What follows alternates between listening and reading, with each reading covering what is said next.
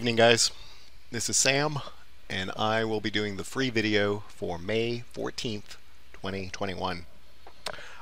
So I just finished recording the premium video for the folks in the gold room, and we typically look at pretty much all world markets in that video. By and large, the recovery this week was really impressive. You may not know this, or maybe you do, but on Tuesday of this week, we actually saw the worst tick rating that's ever been recorded. That includes all of COVID, and that includes during the 2008 financial crisis. On this Tuesday, we actually had a tick rating in the market that was worse than any of those moments. And then by today, we actually recovered a lot of it, and we actually closed extremely strong. The signals going into next week aren't absolutely aligned. They're not perfect, but they are skewing bullish, especially if you look at everything put together. International markets, the VIX, the dollar, things like that. It all,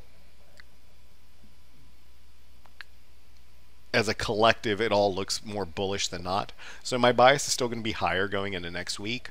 So I want to show you 5 stocks that I'm looking at briefly that I think can play very well and that have very good setups and are in the right parts of the market.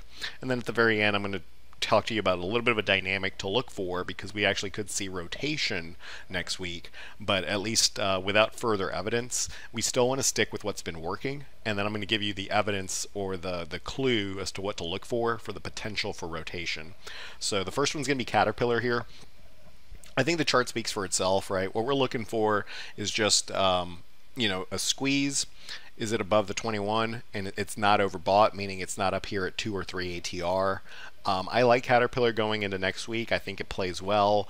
Some of the China stocks that I follow and the Chinese markets that I follow also bode well, and anytime that Caterpillar can have both a setup onto itself plus have the Asian markets cooperating, that tends to work very well here. So in the short term, I'm just looking for a retest back of the highs here, which would be roughly around 245, 246, and then from there we can see if it can go higher. The squeeze does support a break even higher than the all-time high, but just in the short term, it's a strong stock, strong setup, and I would be looking for just a retest of the highs, leaving room for a little bit above the highs. Next up is going to be 3M. So this one's a lot like Caterpillar. I think this one has a little bit more meat on the bone. Same exact story. It plays well with China. It's an industrial stock. It's got a good setup. It had a good pullback this week. So it was too hot last week when it was 2 and 3 ATR. You typically don't want to buy that. You can see here there's really not a lot of price action that happens there, and then when you get it, it dropped. But if you can pick it up at the mean, it's a lot better, right? So I want to pick this up as close as possible to 200 as if it does indeed pull back. I think that's a great entry. Anywhere around 200 to 201 I think is a fantastic entry. Same thing as Caterpillar. You have the squeeze, full structure, and I think 3M here actually setting up for a potentially good strong continuation move, because you have this weekly cross of the 200 and the 21. So these two ideas are very similar. If you like both, I wouldn't play both. They're the same thing. So if you like Caterpillar and you like 3M, just look at them on your own and see which one you like more. For myself, I think I'm going to play 3M going into next week, just because it has a little bit more meat on the bone, and I think on this one you can retest back up here right around 209 to 208, which is where it would start to get a little bit overbought again. But overall, very nice charts on both, and I don't think you can go wrong choosing either one. One trade that I was in, wow, it's trading at 20 after hours. I really like this next trade. So I was already in this. I started buying it yesterday, and then I did just flip it out today. But I will certainly get back in next week at some point. Ideally, I want to get it as close as possible to the moving averages. I got out pretty close to 20 today, but the setup is 100% intact. This is Goodyear Tire, and you're noticing kind of a theme, right? It's kind of the reflation trade, the reopening trade, things like that. On Goodyear, I'm looking for a little bit higher here, probably about 2% higher into about 2038, but the ultimate target here on Goodyear is right around 2164. So it is a nice size move here. It would be about 6-7% to the upside. So not too bad.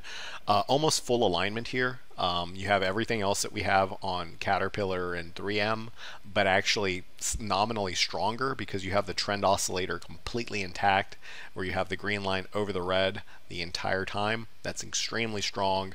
It's not overbought. You're getting the squeeze triggering today, and good volume coming in yesterday as well. So I like this stock a lot. I did flatten this out, full disclosure. I bought it at right around 19.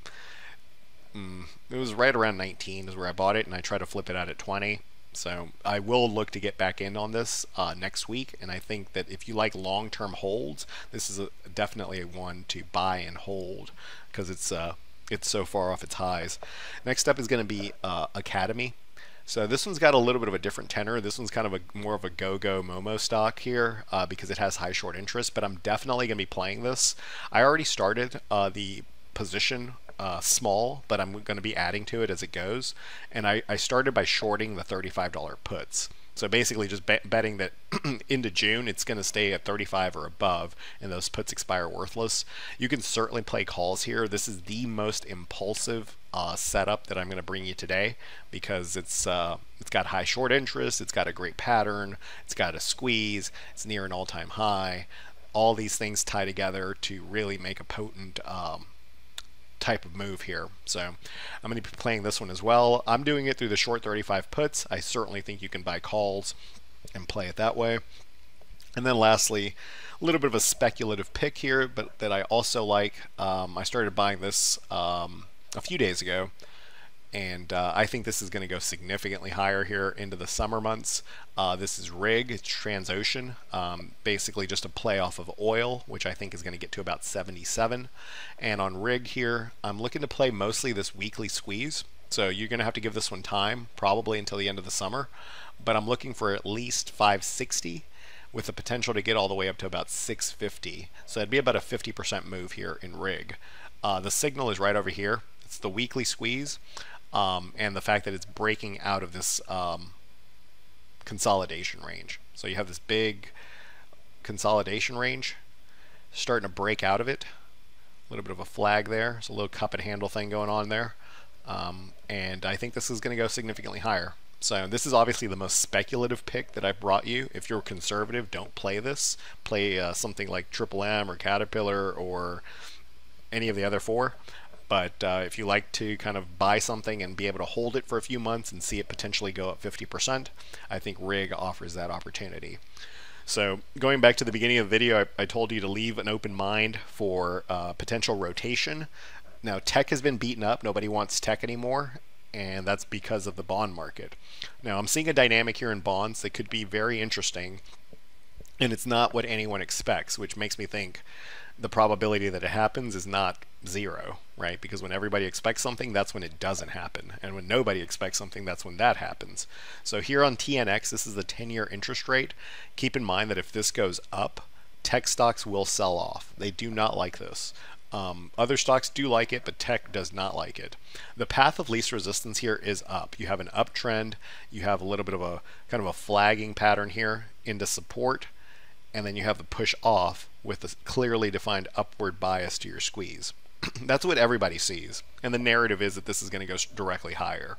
However, I do want you to leave an open mind for the potential that based on this sell signal that actually printed right here intraday, that this squeeze here that's going up actually does this and rolls back lower and actually fires short. Now, keep in mind, the path of least resistance here is up, and you should view this chart as a bullish chart, but everyone's looking at it that way. So just leave an open mind going into next week that if this chart actually breaks the daily 21 right around 16.2 and actually does this, this is going to cause a massive rotation in the market away from basically the stocks that we just looked at, like the industrials, and back into tech. So leave an open mind for that. No one's talking about it, probably for good reason, because the path of least resistance is higher here, and that would still imply that tech is you don't touch tech.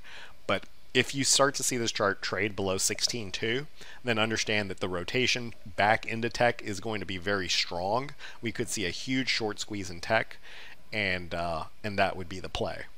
So to simplify what I just said, If TNX is above 16.2, don't play tech. If TNX goes below 16.2, we could see a huge move in tech. Leave an open mind and be prepared for either outcome. So that's what we wanted to show you guys. I think we showed you 5 stocks today, which is a little bit more than we usually cover, but all good names. And also just keep in mind the dynamic that we just talked about on bonds, and be prepared for it, right? Have an open mind that maybe bonds actually in the short term break lower, and that pushes tech higher. However, also understand that the path of least resistance is in bonds, or excuse me, the path of least resistance in bonds is higher. And in the event that that happens, Caterpillar, 3M, GT, Goodyear, and RIG really stand to benefit from all that.